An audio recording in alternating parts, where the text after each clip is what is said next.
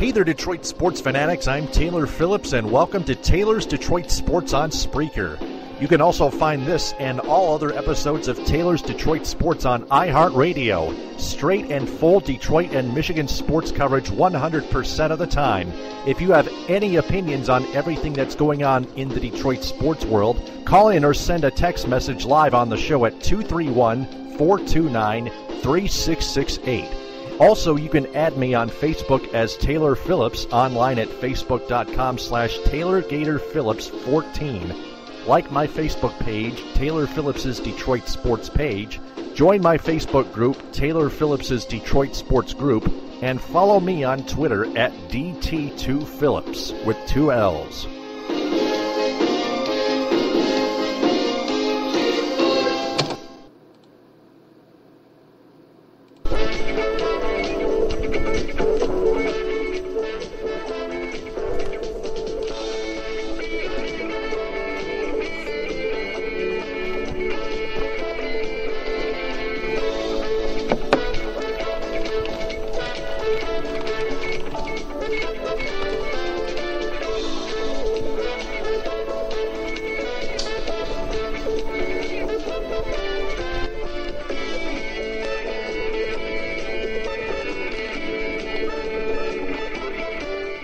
And welcome to episode 153 on Spreaker. It is also on iHeartRadio. Today we're going to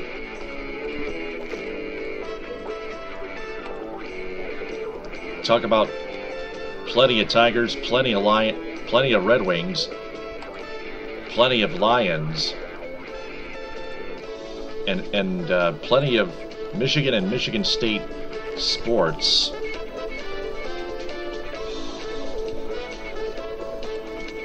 Hang on a second here.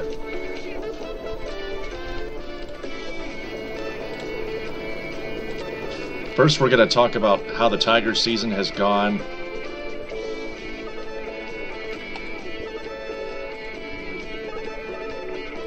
They start 8-2, and then they fall to second place in the American League Central Division. The Red Wings being knocked out in the first round for the third time in their last 4 seasons. Gordie Howe announcing the construction of his new international bridge, self-named, and treatments of his stem cells coming up in Mexico next month. The Lions getting their draft picks, acquiring veterans, and hiring 3 men in the front office, and plenty of Michigan Wolverines news, including Chris Webber. Point in the Fab 5 documentary, Dennis Norfleet being dismissed, the self-reported NCAA violations for Jim Harbaugh's first 4 months at U of M, the director of football operations, Jim Minnick, suspended indefinitely for being arrested for DUI without a charge. Michigan State Spartan and the Michigan State Spartans acquiring a few 3-star players. With me this time, I have my first co-host ever on Spreaker, and he has another podcast for Detroit sports. His name is Dan Bartley. You can follow him on Twitter at dbart88. Dan Bartley, how are we doing this late afternoon? Pretty good. Let's start off with the Tigers here. First off, they start 6-0. Then they take they sweep the Twins with a 4-0 win, 11-0 win, and 7-1 win. They absolutely dominated the Twins, and then they sweep the Indians in 3 epic battles: 8-4, 9-6, and 8-5. And then they go to Pittsburgh and take the last 2 in the first 3. The last 2 games in the 3-game series in Pittsburgh against the Pirates at PNC Park. They come back home and take 2 out of 3 from the White Sox. They lose 3 out of 4 at home against the New York Yankees. They come back win the last 2 of the 3-game series at home against the Tribe. They go to Minnesota and take 2 out of 3 from the Twins. They lose the first 2 games in Kansas City and win the last 2 in the 4-game series. Then they lose the first 2 in Chicago and win 4-1 in the finale. And then they lose the last 2 games in the 3-game set against the Kansas City Royals, and finally they win 2 of 3 from the Minnesota Twins yesterday with a 13-1 win. Before that 13-1 win,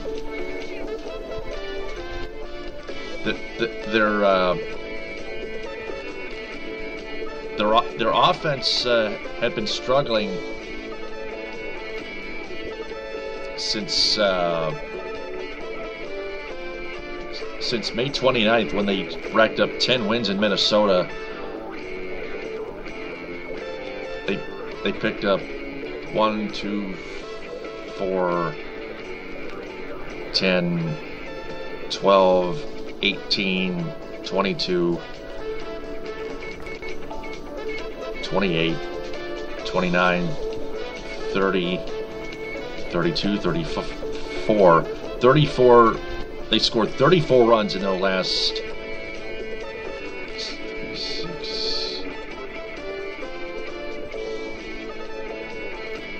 9 games before crushing the Twins 13-1. Especially because when they had Victor Martinez in the lineup, and Miguel Cabrera and JD Martinez were struggling, but JD Martinez lately has been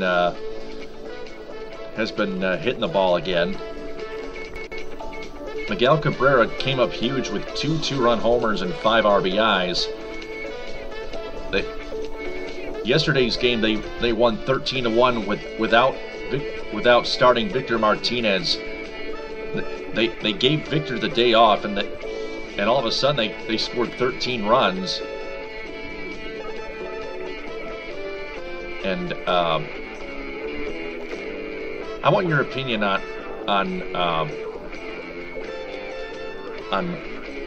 why.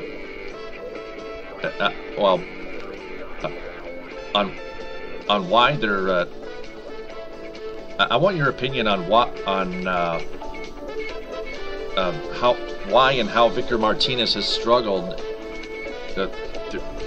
throughout the season thus far, because Victor Martinez was supposed to sit out until opening day, but they reactivated him late in spring training just to get him going.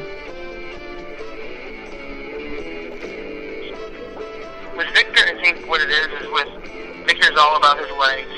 Generates all his power through his legs. With that back leg of his, if you've been watching, they had the Sunday night baseball game this past Sunday. They highlighted Victor Martinez. He's not able to pivot and plant his back leg, which generates a lot of his power. I think he might be a little bit banged up, or he's just not ready for big league pitching yet. He's not able to turn on the ball. He's not able to stride off on that foot. It's pivotal for a guy who last year had really huge home run numbers, and he's struggling because of this. He's still not ready to go. I think that giving him 4 days off, with a day off yesterday, and going into a National League ballpark, he's going to sit. He's only going to be coming off the bench. I think it's a good idea. It's a wise idea. I actually talked with a few Tigers beat writers, and he will only be used as a pinch hitter. He will not be coming off playing first base. He won't be playing first base. You're not going to see Miggy at third or anything like that. So also, has already made it clear he'll be only coming off the bench in the series against the St. Louis Cardinals. Yeah, that's a very good idea. Victor Martinez his back leg, as you pointed out on ESPN. I remember seeing that, and that's been his Achilles heel. Every time he swings his bat, and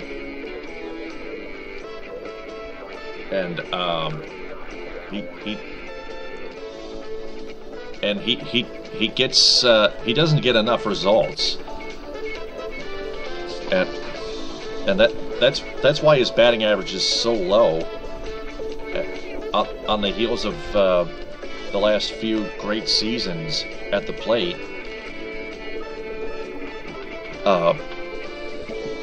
they considering that they need to give him those 4 consecutive days off, especially when the Tigers are in St. Louis taking on a National League team in interleague play where the pitcher has to hit, and where there's no designated hitter, because there's no designated hitter for the American League team to use in that series. The St. Louis Cardinals lead the National League Central Division with a record of 24-10, 5 games back. 5 games ahead of the Chicago Cubs. The Cardinals keep playing like they're an elite World Series contender.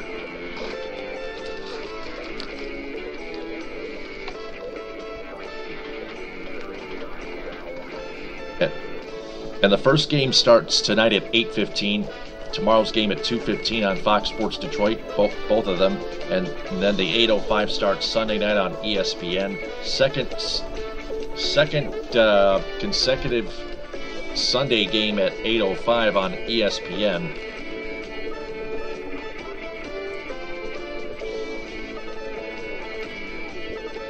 And Dan,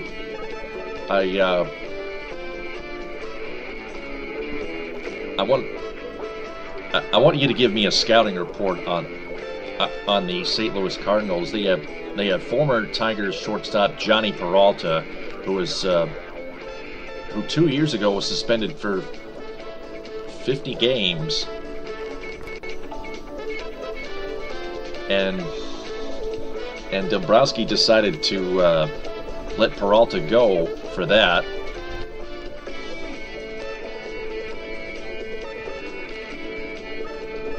And that also led to that also caused Dave Dombrowski with one option, and that was trade for a new shortstop by the name of Jose Iglesias 2 years ago. And Iglesias was showing his glove 2 years ago. Wasn't showing much of his bat in the 2013 season, and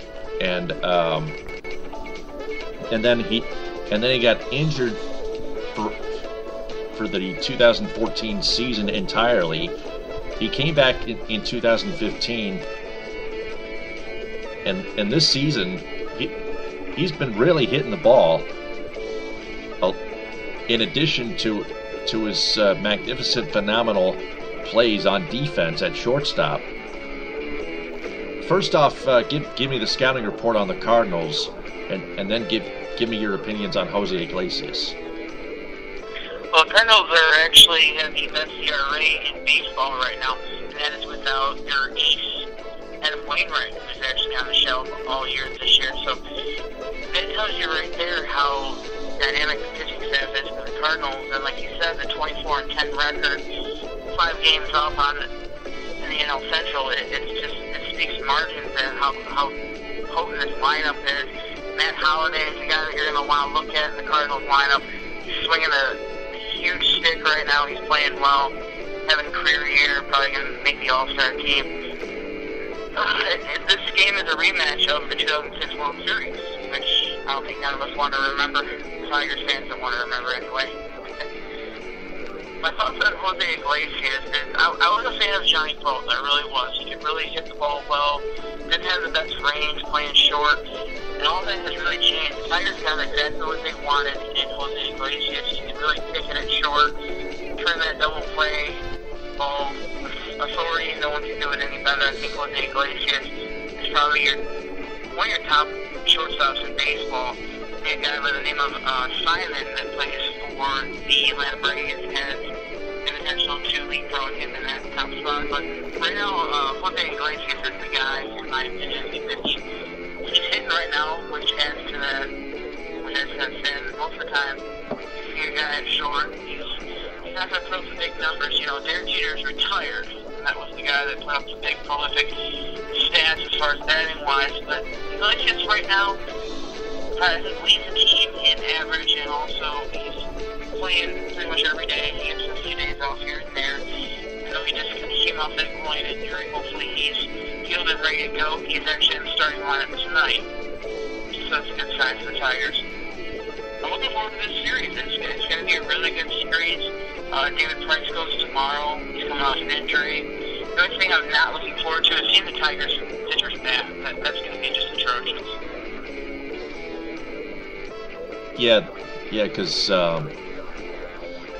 Because the Tigers are an American League team. Shane Green is an American League pitcher. So is David Price. And Alfredo Simon played for the Reds last year, and he's had batting experience at the plate. But yeah, you do prove a good point, Dan. The only disadvantage the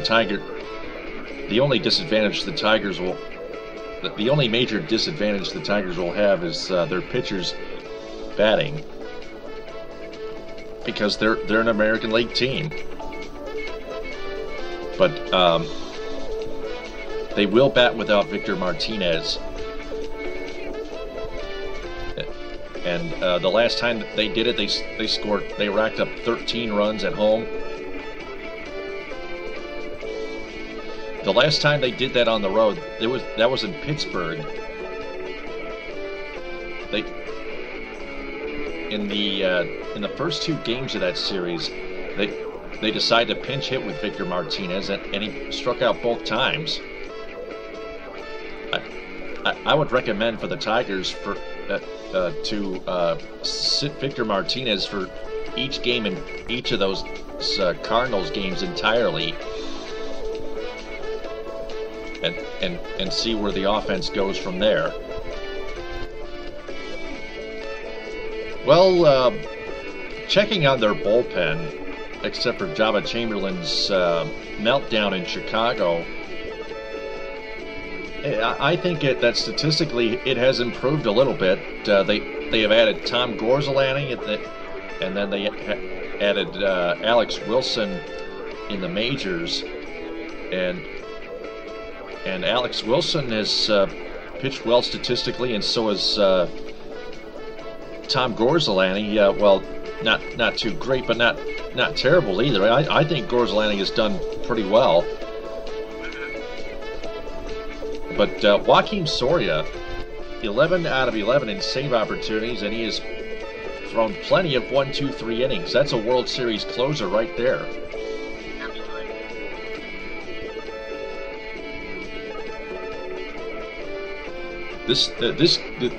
If Soria comes in to at least one of those 3 games in St. Louis, it'll be a test for him.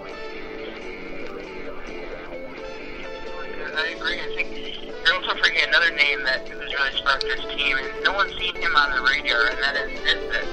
Nisbet, young guy coming out of just made the Tigers team this year, throwing some smoke out there. He reminds you a little bit of a former Tiger that none of us want to discuss, and that's Joel Zamaya.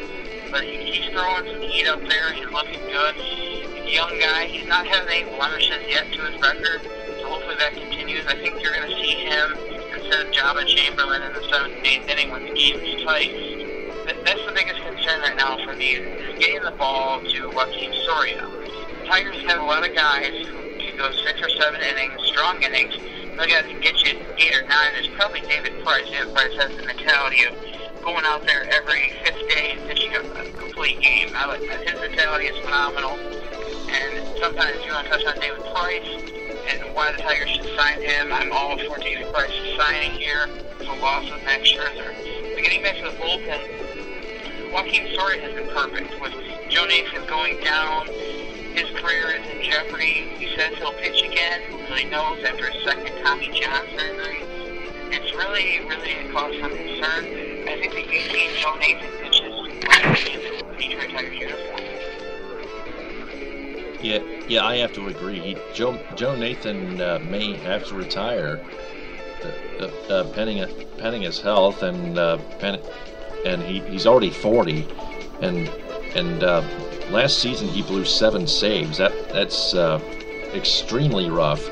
2 more than Jose Valverde blew in 2012. And speaking of the bullpen, Bruce Rondon's health has been getting better. Last we heard, he threw 15 to 20 pitches in a bullpen session, and then which leads to Justin Verlander throwing 25 pitches in his bullpen session. He has felt no discomfort whatsoever. I think we'll be seeing those two coming back to the active roster very soon. Yeah, I agree. I think that Rondon is a little bit closer than Justin Verlander. I've heard some good things on Verlander, and I've also heard where he has yet to throw his curveball, which is where he actually felt the pinch in his arm the first time when he actually got the injury and throwing his curveball. So he's yet to throw his curveball. So once he gets the clear to throw that curveball, and the curveball goes off pain-free, and the next morning when he wakes up he's pain-free, I think that's a good sign. I think that you have, unfortunately, probably right before the All-Star break until Justin Verlander. Don't quote me on that, but that is what I've been hearing. And, the sooner the better with Justin Verlander. But the Tigers staff as a whole has been fairly well without Justin Verlander this year. I think Kyle Lofstein's been a pleasant surprise for the Tigers going in for Justin Verlander.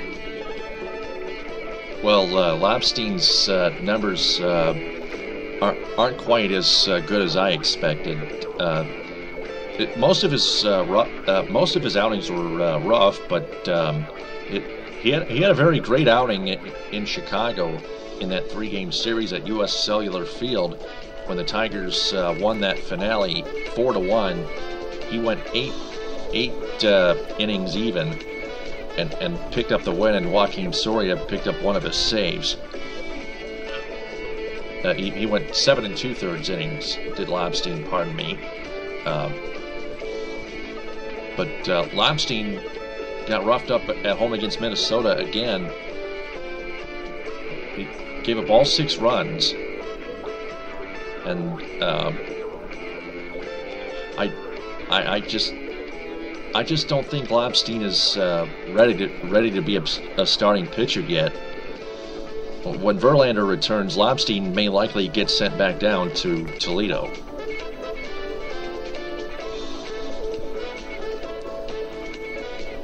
That's a really tough call right now. The Tigers, Shane Green's had a couple of rough outings. The Tigers, Green's going, I believe, tonight actually in St. Louis, so we'll see what Green can do tonight against a very strong St. Louis lineup. He's got hit, so that means he's coming out early no matter what. But I agree with Lobstein. He's been inconsistent, but he's had some flashes of brilliance where you've seen some potential. I can't complain out of a 5th starter. He's left-handed, which makes him valuable as his own. David Troy, being left-handed, you're more valuable than a right-handed pitcher, in my opinion. He doesn't throw real hard. He tops out at 88 miles an hour. He's got good control, but when he misses a pitch, it's going to get sent into the seats in left field. When he misses location without the high velocity, he doesn't have the best stuff on the staff, but he is a fill-in guy, and I'm not expecting much out of a 5th starter who's filling in for Justin Verlander. Let's hope Justin Verlander can rebound and come back as the Justin Verlander's old, the guy that we're expecting to see. Justin Verlander's flame-throwing days could be behind him. You might not see 98, 99 anymore.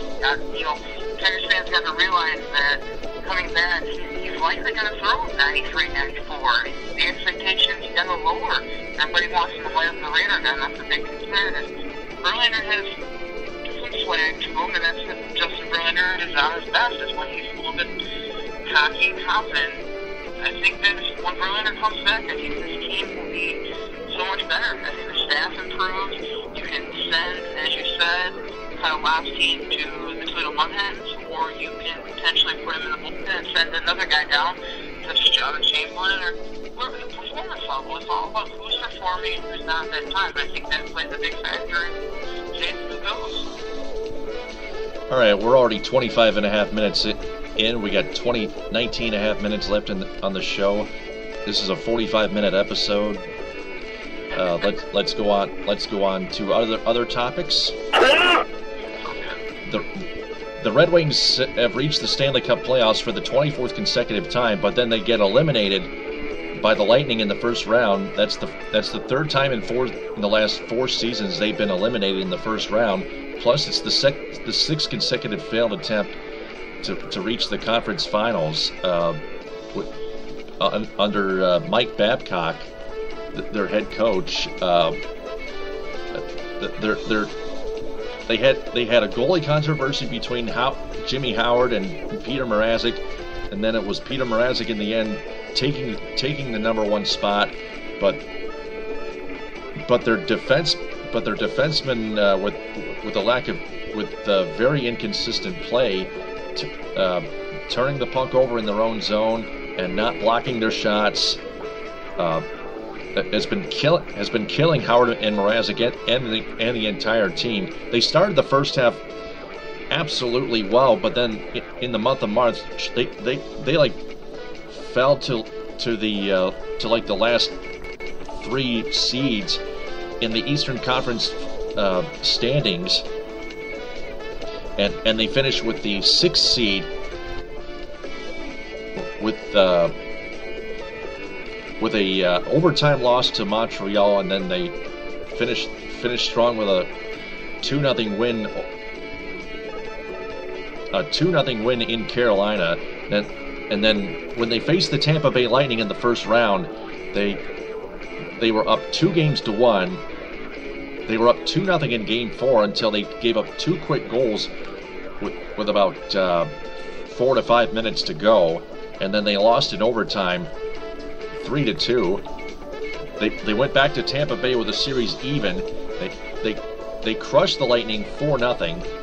They went back home and they fell with a chance to wrap up the series at home in front of their own home ice crowd, and they fell flat 5-2. That's like one of many times they failed to clinch a series at home lately, and then they get shut out 2-0 in Game 7 to get eliminated from the Stanley Cup playoffs in the first round, just like that. In my opinion, I think even though most fans picked the Lightning to win the series in either 5, 6, or 7 games or whatever, I still thought the Red Wings had a shot to put the series away in 5 games, but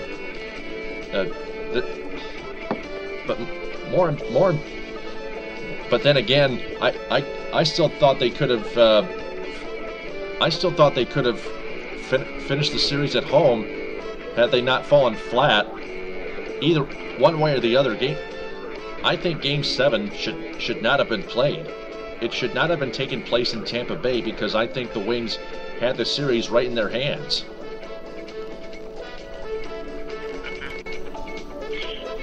Yeah, I completely agree. I was watching every single game. I watched all 7 games of the first round between the Wings and Lightning, and it was an up and down series. One minute you're ecstatic, you're confident all the Wings are going to pull off this major upset, as everybody picked the Lightning to beat the Wings in the first round. Every NHL expert, even people around in the Detroit area, Detroit News, all think the Red Wings getting defeated. And the Red Wings really came out and showed that they're not the team that everybody was picking to lose. They're the underdog, but they're going to come and fight. They're going to take it to Tampa Bay. And they did just that. It just seems like there was just certain points in certain games where the defense just was absolutely terrible. Daniel Kaiser, for the whole playoffs, took 12 penalty minutes with -4. he seemed like he was just a big log out there. He wasn't good. With the suspension, here's a big pivotal game, is with Nicholas Cromwell going down, arguably one of the Wings' best defensemen. With him suspended for a very questionable hit, which is debatable all day if that's suspension worthy or not. The Red Wings didn't play good defensively. Peter Mrazek was amazing. He absolutely did a phenomenal job. Peter Mrazek, can't blame Peter Mrazek. No, of course not. No, you can't blame Peter Mrazek. The Red Wings also need some goal scorers.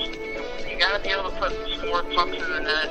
You have a guy, your captain Henrik Zetterberg, who didn't really contribute too much to the team offensively, only contributing 3 assists the whole playoffs. It's really a touch-and-feel subject, the suspension, with the injuries to Barry Zidlicky, and also, the health of Zetterberg, the health of Dantzuk. The health is a question mark almost throughout the postseason. Back to the defensemen here. What about Brendan Smith and Jonathan Ericsson? Smith has been racking up way too many penalty minutes again, just like the last 2 years. And Jonathan Ericsson just kept turning the puck over and not blocking his shots.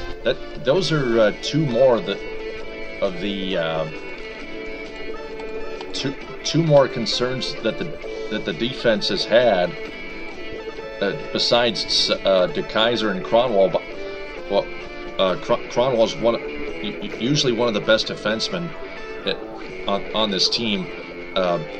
I would, as far as the questionable hit is concerned, I would have to disagree, because Cronwall left his feet and elbowed Nikita Kucherov's head. And Kucherov's helmet popped right off. There was no penalty called, but it looked like it was injurious, which reminds me of Justin Abdelkader's hit on Torrey Lindman 2 years ago in the first round when the Wings were taking on the Ducks. They beat him in 7 games. Abdelkader was suspended for 1 game, and Cronwall was suspended for one game as well. Kucherov, it appeared, was not injured, but that looked to be a vicious hit. But it was a good hit in the regular season. I think that the way the new NHL is right now, and how kind of soft it's kind of getting, in my opinion, he would have probably gotten 2 or 3 games. The playoffs, I think that it's a really debatable topic whether to be suspended or not. At first I was like, no, I don't think there should be a suspension. And then several looks at it, several different angles. They analyzed it 50 million times on NHL Network and on ESPN. And I agree. I think it should be a suspension. I think that he left his feet. There was a headshot. Anything to the head with a concussion now in professional sports, it's a suspension automatically. Yep, definitely. But I want your opinions on Brendan Smith and Jonathan Ericsson. Smith needs to cut back on his penalty minutes, and Jonathan Ericsson needs to play more consistently. He played injured with a broken finger, but which may not be an excuse to me. What are your takes on Smith and Ericsson? Well, Ericsson, I want you to tell him lots. And he's a guy that you're yelling at the TV, you're yelling at him to hit somebody. He's so big out there. You see Zdeno Chara playing for the Boston Bruins, and you're like, emulate that guy. He's on the same size. You want Ericsson to be more like Chara if you're a Red Wings fan. Ericsson needs to step up, weigh some guys out. He's got the size, he's got the strength, and he doesn't seem like he uses it. He seems like he's getting beat a lot. You see these guys like Johnson and Stamkos, they're beating him to the puck, they're beating him in the corners. They're able to get around Ericsson very well. And with Smith's just very inconsistent. Sometimes Smith has some great games. Other times you're watching him turn the puck over left and right. Smith played 5 games in the playoffs. He didn't do a single thing. The Wings defensively have some things to work on, whether if it's drafting this year or if it's trying to go out and get a Mike Green from the Washington Capitals or wherever else the Wings want to target. But I know Mike Green is available. He's right-handed shot. He's 6'3". He's young. He's a very good player. So if the Wings are going to take a look at a defenseman, I think that's who you want to target. I think that is the Achilles heel with this Red Wing team is defense. About 9.5 minutes left. Let's fit in Mike Babcock for a little bit. I just got an update that Mike Babcock will determine whether he will sign with the Red Wings or sign elsewhere by May 22nd. Chances are Mike Babcock may go to Toronto and play with the Maple Leafs or go to Buffalo and play with the Sabres. The Penguins have no interest in Babcock. Plus, the Oilers are expected to hire Todd McClellan as their new head coach. Assuming the San Jose Sharks are looking for a head coach, they might want Mike Babcock as well. I want your take on that. I think if Babcock's a very intelligent guy, he goes to a team like Buffalo and stays away from the hockey hotbed that is Toronto. I think that Toronto is where everybody wants him to be. It's Toronto. He can turn that franchise around. He can get things straightened out, possibly, but he's got to have the tools to work with. Toronto wants to trade away Phil Kessel. They have a goaltending situation. They have a lot of in-house issues. Brendan Shanahan just took over the team now. There's a lot of issues. I think that if Mike Babcock was smart, he would either stay with Detroit or sign with Buffalo and try to rebuild that franchise. If I were a coach in the NHL right now, I would want to go coach Edmonton. Edmonton, you're the most approved, and you have a lot of talent that you can juggle. You're going to get Connor McDavid in the draft. You already have Taylor Hall, Jordan Eberle. You have the defensemen. You have a lot that you can work with. And I think Babcock is going to end up with probably Toronto, and it'll probably be one of the greatest mistakes that he'll ever make in his life, as far as I'm concerned. But, he's going to go with where his heart desires. If he wants to go coach the Toronto Maple Leafs team and try to make the playoffs, then he's going to do just that and try to prove everybody that Toronto is still in contention. His decision coming up soon. His bad line changes with the Red Wings, allowing the other team to break away and score, is one of the disadvantages lately the Wings have been having with Mike Babcock. Some of the players don't like him, but we've got 7 minutes to go. Why don't we go to the Lions real quick? Recapping the NFL draft, the Lions drafted offensive guard Laken Tomlinson in the first round. Drafted second-round running back Amir Abdullah from Nebraska, cornerback Alex Carter, fullback Michael Burton, cornerback Quandre Diggs, and offensive tackle Corey Robinson. And then they signed 12 undrafted free agents. Signed Amir Abdullah to a 4-year, $4.16 million deal. Then they signed veteran wide receiver Lance Moore. They signed wide receiver Greg Salas, cornerback Chris Owens, and then they signed defensive lineman Corey Wooten from the Minnesota Vikings. What's your take on the Lions thus far? Losing Sue is a big problem. I think that automatically you lose Sue, I think you lose one of the best players on your team. It's like losing Stafford. Stafford is a debatable thing for another time. But I think they did a great job in the draft. I think this is one of the better drafts that the Lions have put together in several years. I think the number one pick, Lincoln Thompson from Duke, is a class act. It's a really interesting pick. It really is the Lions' favorite guards. Tomlinson is a people mover and a guy who can finish. I watched a couple of the games he played with Duke, and I like what I see. He's a big guy. He's a very intelligent guy. He really got his act together. You're not going to see him in the off-the-field situations that the Lions players are famous for. You want to stay out of those bad situations, those nightclubs and those bars with the Lions. That seems to be an issue as of late for the Lions. I really do like the Lions pick as a whole. Amir Abdullah, the running back from Nebraska, is a solid pick. I wrote a blog and I said the Lions draft class this year was B+. I'm really high on the draft. All right, I absolutely agree with you on that. Moving on to the Michigan Wolverines news here. Chris Webber argued about the Fab Five documentary. Jalen Rose blasted back at him. Webber pointed out that it was their fault. Rose and Jimmy King on the Ryan Enrico show on Detroit Sports 105.1 disagreed with Webber and told them it was Webber's own fault.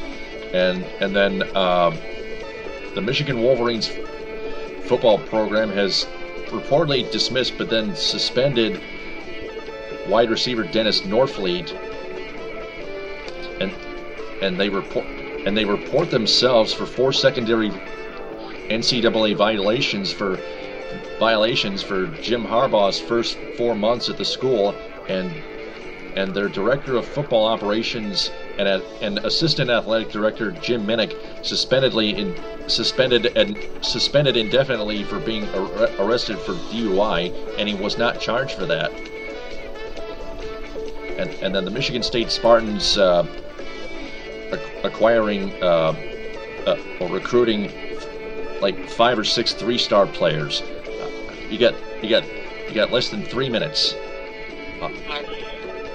I think Norfleet is a heck of a talent. If he does return for his senior season in Michigan, I think that'll be a huge blow to Michigan. The big story right now is Jim Harbaugh. In the 4 months that he's been here, there's been lots of controversy already. You know, he's treated like he's really royalty, and he's the biggest signing in college football history, more than likely.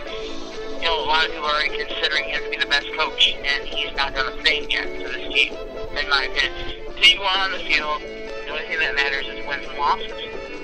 Brady Hoke, great guy, class act, met him myself, great guy. Didn't do a thing, though. That is the thing, that is what I care about with this Michigan football team, is that record is still 0-0. I don't see no 5-star recruits here. Harbaugh, 4 months into this Michigan comeback, it's shaky right now. There's lots of issues that need to be worked out, and hopefully it doesn't become a distraction if you want to see this team succeed this year. And what about the Michigan State Spartans recruiting 3-star offensive lineman Lukusa, recruiting Gavin Kopp and other players? I think Michigan State is going to have another good year. I really do believe that State's going to be another top team. And a lot of people don't want to hear that are big U of M fans. And the main thing is the Michigan State game every year. That's what Michiganders want to see. They want to see Harbaugh beat the Spartans because, you know, it's go blue or go green here in the state. And I think that Michigan State has a better team. Going in, looking at the rosters right now, it's debatable, like everything is in sports, but Michigan State doesn't have the issues that Michigan does right now. And that is a big question. No one's talking about what Michigan State's doing off the field right now. Michigan has all kinds of controversies and all kinds of issues, and that plays a big factor in what team shows up on the field. All right, we're under a minute left. We're gonna have to end the call and end the podcast. Dan, I thank you for being on here. Absolutely. Thank you for having me. Yep. Thank you. Thank you for the call. And that does it for Taylor's Detroit Sports episode 153. Well, that about wraps it up for now. Head out. I'm Taylor Phillips. TTFN, ta-ta for now.